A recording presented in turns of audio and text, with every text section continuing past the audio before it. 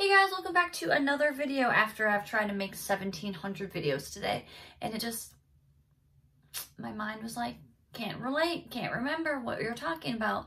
So this isn't a get ready with me. This is more of like the light at the end of the tunnel of what's going on in the world, because I don't know if YouTube is being mad about what the thing that's going on in the world that's, you know, not doing good for people's lives.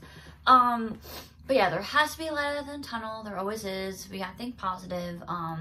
So I kind of just like want to talk about like what's your goals, you know, what we can look forward to, what I believe will be like good things, and you know, things that it's okay to mourn. I mean, obviously death and people being sick and dealing with that is chaotic and super sad, and like mourning not having a job and bills, like, you know, that's obviously like super serious stuff. But it's also okay to like mourn, you know, not seeing your friends and feeling lonely, or not seeing your family, or, you know, canceling your traveling plans or vacations, concerts, you know, stuff like that. That's stuff that isn't really getting postponed, which sucks. There's like a big show that I really wanted to see some bands, which is May 4th. And regardless if, you know, things calm down by then, it probably still wouldn't be safe or a great idea for me to go with my immune system and like my underlying health condition. So I'm super bummed, because it's like literally my all-time favorite band. So I'm super bummed about that. And regardless too, you know, I can start working again. I need to be an adult and be responsible and work again, you know, versus that whole situation. And I mean, also too, like people's surgeries and doctor appointments that they actually need to do, obviously is postponed, because you probably don't want to keep those, because even if you're healthy and it's just a checkup, or, you know, you have underlying causes and it's just a checkup that way, or was supposed to have a surgery, but, you know, you can wait for it, even though you want to just get it over and frickin' done with. You know, you don't want to do that, because you're probably going to come back with something more severe, you know? Or get sick in general, since there's so much crap going around in general right now. So I just want to say, like, it's okay to be bummed about that. It's okay to mourn, like, you know, baby showers, postponing your wedding, giving birth right now, because that is just, I mean, congratulations. I'm sure you're super happy to have your kid, and like props to you for like getting through this and getting through pregnancy with this and staying healthy, and, you know, be able to birth and have a decent birth right now, even though a lot of people are in fear, and I would be in fear, but, you know, you don't get to have all the family and see, or, you know, I think you can have one person in the living room, but then they kind of got to like GTFO pretty fast out, is what I've heard. I think it depends on the areas in the hospital, but that's just kind of what I've heard.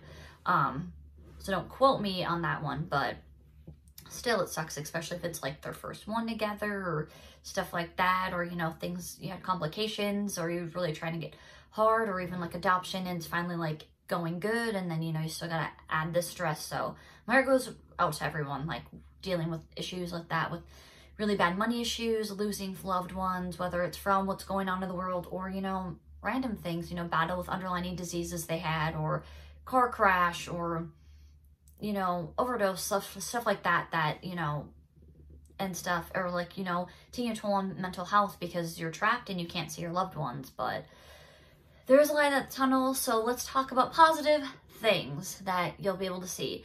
So I'm just really excited for nice weather. At least I can like go for a walk, whether it's by myself if I really can't be around people, or just sit in my yard, borrow a long chair from my mom, have her just quick throw it in my yard, and be able to just sit outside and read and write, or just listen to music and chill out, you know, enjoy the sun somehow.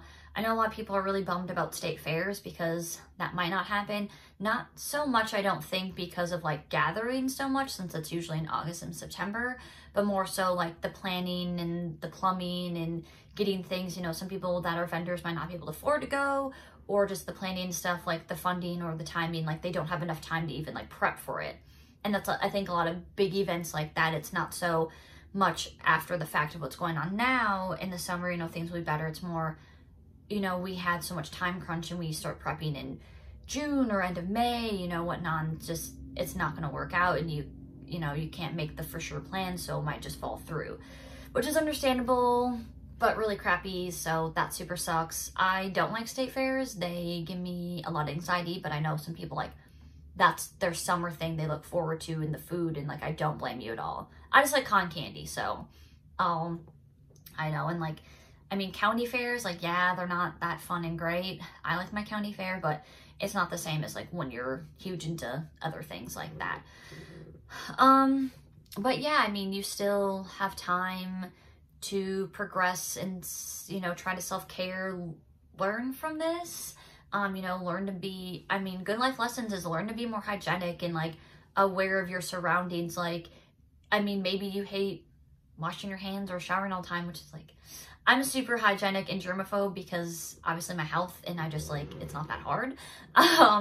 But you know, like for the sake of others, because we're learning how, you know, you might be okay, you might feel okay, you might be a carrier of, you know, a lot of people are carriers too of like strep throat and stuff like that, that they don't really get sick from it, but they can pass it to other people and it can really hurt them. Like, you know, if you are really sick, try not to go to work, like don't go to events, even if it's not what's going on in the world, you know, whether it's like a stomach bug or terrible cold, influenza, strep throat, other diseases that can be easily passed through either bodily fluids or touching surfaces and stuff like that. Like, you can learn to be more hygienic, and I think it's a good thing for everyone to come together and learn to more like, yeah, maybe stuff doesn't affect you, but it can really hurt or kill or put someone out of work, you know, down and really wreck their life in a sense. Even if it's being out of work for a few days and they can't really afford to do that, or it really takes a toll on their body or, you know, even their plans, like that's not fair.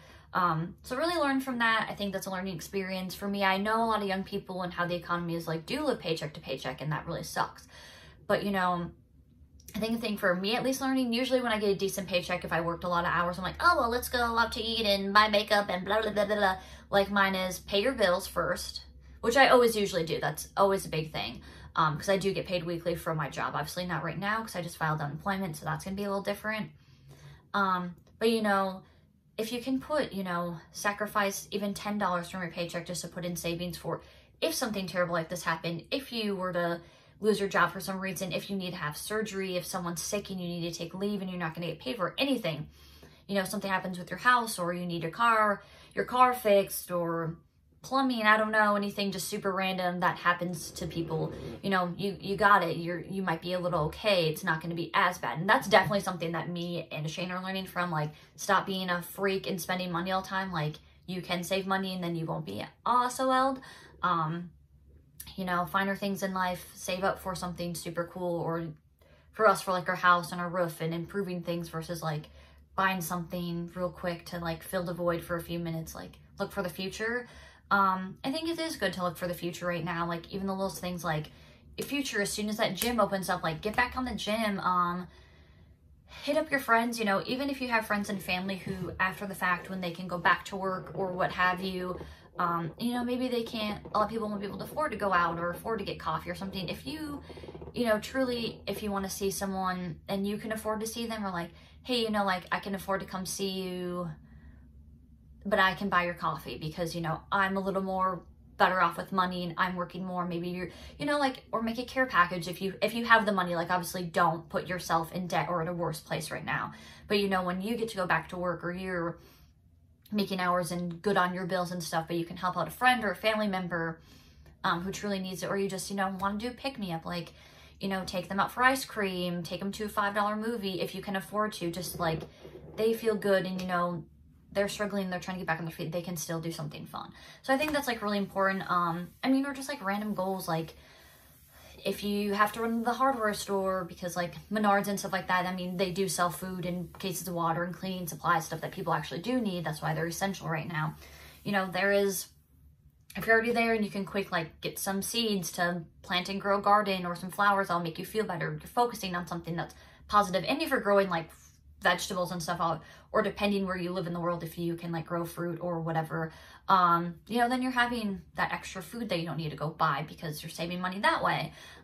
For me, I probably would kill every plant, let's be real. And I'm not really good at gardening. The only thing that really works for me is like planting sunflowers and flowers up in my front yard, and that's pretty much what I'm gonna do. I don't have room for like a big garden or anything like that. Maybe like a tomato plant, I could maybe do that. But simple things like that, like if you have more time and you can afford, like, or you have extra art supplies and you've been like, oh, I finally have time to like paint now and like focus on like reading or writing, you know, do that. That's what I'm doing. I'm focusing on like practicing makeup, making YouTube videos finally, being grateful for what I have, being grateful for my family, my husband, my friends who've been checking in on me, things that I can afford or I bought that are entertaining me right now that I didn't really get to use or kind of took for granted, things like that. You know, when I can work again, as much as sometimes I'm like, I don't want to get out of bed, I just want to call in, like that, I'm going to be 100 more times appreciative that I have a shift. And when I get back to work, I mean, I work for like a corporate company who, you know, had to do some things to make sure we can get back on our feet when we can open up and drive sales and give hours to employees. Like for me, even like with my health, if, you know, my doctor's like, I can't have you work this many hours right now. Like you need to work a few hours and then you need to rest and you need to make sure, you know, you're on a schedule. Like I'll be great for 2 shifts or 10 hours a week. I mean, usually I work like 7 to 8 hour shifts and I work multiple days a week, but if I have to cut back for a little bit, I mean, my job and my managers are very understanding that way. So I'm very fortunate for that. But you know, if you need to take time off or if you can use your vacation time after this and you're like, you know, I'm really stressed out and I just like need to take a few days off that I can get paid for, do it. Hopefully you can file for unemployment. I just did that today. The only really shitty thing that happened today is someone stole my debit card information and it was like 13 people tried to charge for like my account to give them $5 and it literally was 13 people. Like my bank texted me asking if I approve this Cash App thing, which I don't use Cash App. I have an account, but I've never used it. And I was like, no. So then I had to call my bank. They gave me the fraud number. The fraud number went through, like, if you ever had this happen, usually fraud numbers, depending on your bank. I go through a credit union, so they usually are on the ball. When they see something weird, they call you right away. They usually refund you right away, or, you know, stop the purchases so they didn't go through. But the girl was like going through all of them and they're all for Cash App and it's literally like 10 to 13. And then when I talked to the dispute person, he was like, this was 13 different ones. And I was like, thank God it was only $5 and I have a good chunk amount in my checking right now since I've only been using bills and I haven't bought any random things or went out to eat and been mindful that way, which usually like I'm not. And it wasn't as much money, but so, I mean, I took care of it, which was nice because if I had to work or something, I probably would be not as easy to call and take care of it, or see it right away. So I have to call the dispute back tomorrow and they'll figure out a way to like refund me and the whole case. I called my bank, they're sending me a new card, talked to them about dispute and they're like, nah, as long as you're on the ball and you're calling them, because like if you're not calling them and getting on like the situation, they're just going to case the close because they're going to think like you don't care or it's fixed or whatever. So that's the only bummer for me right now. And obviously like I won't be able to work till the 30th. At least, if that's when we open and it might be later. So I just really miss work. I'm really appreciative of my coworkers. Customer, when I get back, needs to yell at me about something, whatever, I'll be appreciated because I'll be making money. But yeah, I do want to sew up my ears. That is a big thing. I mean, that's probably going to postpone to either like the super end of the year, like beginning mid of 2021. Totally fine. Because I got to, you know, get settled with bills and stuff. But I do want that to happen. That is still a goal for mine.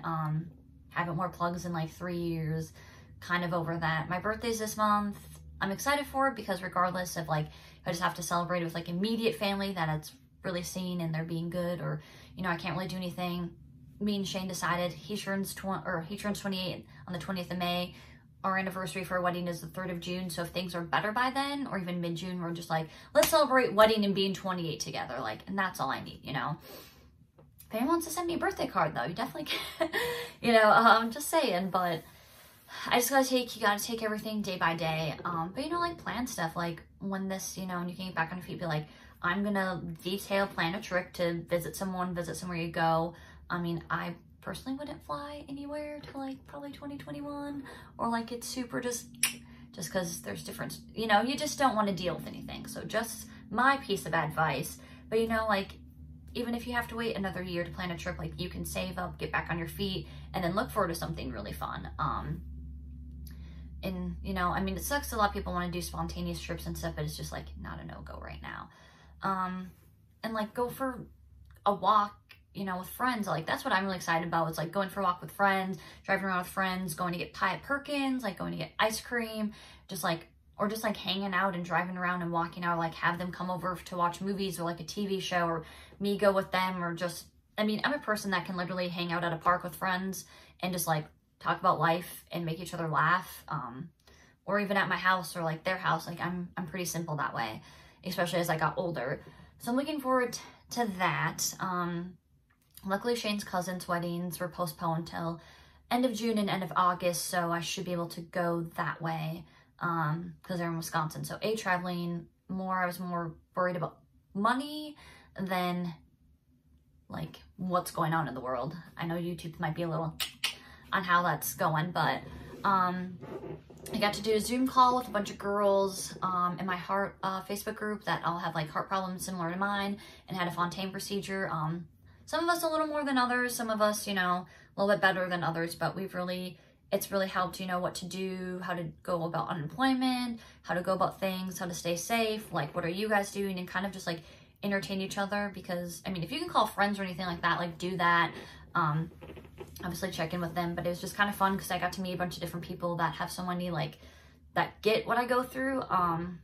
And it was just cool because they're all like, one girl was from New Zealand, one person was in Germany, like it's all over. It was super cool. And then tonight there was a webinar from the congenital heart disease patients for like adults, the CDC, the infectious disease, stuff like that are going to give us like info, like how things are going in general, statistics, like what we need to do for our underlying diseases to stay safe, how maybe, you know, it might be longer for us because we have underlying diseases. If you, I don't know, really, it depends, I guess, on your governor in your state, but a lot of them are doing this so we have the supplies for people who are elder, who get really sick, even though, I mean, you can get super sick with this, even if you're the healthiest person, in the more vulnerable people with, you know, underlying conditions that, you know, are really going to need it. So that is, you know, what we got to learn and whatnot. But I'm excited for that because I do enjoy knowing more about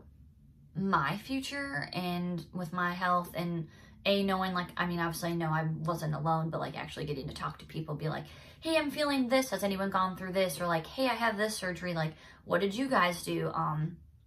You know, stuff like that. So it's nice to look forward to, and it's nice to meet people.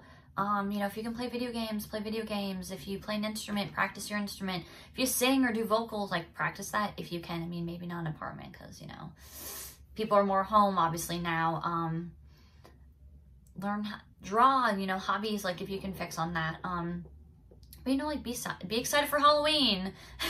That's probably when it's going to be, you know, peak time. But be excited for the summer and just, like, doing things, you know, that you like to do, or breathing in warm, fresh air. I mean, I guess some people really hate the heat. I don't. I love the heat. You know, cool things like that. I'm just excited to do simple stuff because, and, you know, knock on wood, be alive, and just, you know, do your part if you can, as much as you can. I'm really excited to get a haircut. That's what I'm really looking forward to do after, like, I get paid a couple more times and when I'm actually back working, not unemployment. Oh, obviously nothing salon-wise is open. But my haircut my hair, I mean, is really long. But last year was like to here around this time, and I haven't got a haircut since. So my fault before all this happened. I definitely could have afforded to. I was just really lazy. So that's my own fault. Or bought stupid things I didn't need versus getting a haircut. But that's, you know, how I'm going to treat yourself. And definitely, like, when you have money, and when things open, like, treat yourself. But also if you have, like, friends you can, you know, when you obviously, like, don't go broke, but, you know, if they're also look forward to getting tattoos or pierced, but like in the industry where, like, you know, hair, skincare, people making art, like, if you can support them, you know, do that too. Like, if you can wait for, you know, maybe your friend's a hairstylist or someone you really like, like, wait for them to open up, because then you're supporting someone you really trust and like, you know, so do that. That's what I would do. Watch some movies, catch up on some TV shows if you can. Watch some crazy documentaries on Netflix and stuff like that. So, you know, there is things you can do, and look forward to, and just think of, like, the small stuff and be appreciative to what you have. I think the biggest appreciative to what you have, even if you're obviously going through financial issues, is that you lived through this, or that you didn't get sick, especially if you're fortunate enough for those situations. Like, that's a really big thing, for sure. I mean, this is a lot worse than a lot of pandemics we've had over the last couple of years, but, you know, H1N1, I think H1N1 is the same as the bird flu, swine flu, Ebola, this is basically SARS, you know, stuff like that. So my whole thing is, like, I'm just ready for some dumb people on YouTube for sure, or just cringy people that create and be like, yeah, this is my documentary that I survived. Enter what's going on in the world, because I don't know how YouTube is taking that right now. The virus. And because you know someone's gonna like I mean, obviously like the world is really corrupt right now and the US is like corrupt in this whole situation, but someone's definitely gonna capitalize really crappy on that, and that's super annoying. But I guess it is what it is, so yeah. Bet Netflix is next for that. They're gonna be like, oh, we did Tiger King, we did Don't F with Cats, we did Ted Bundy tapes, Making a Murder, and now we're gonna do this. Which, I mean, if they got the right info and it's not like, it's more like informational and like what we went through historically, because that wouldn't be as terrible, but whatever.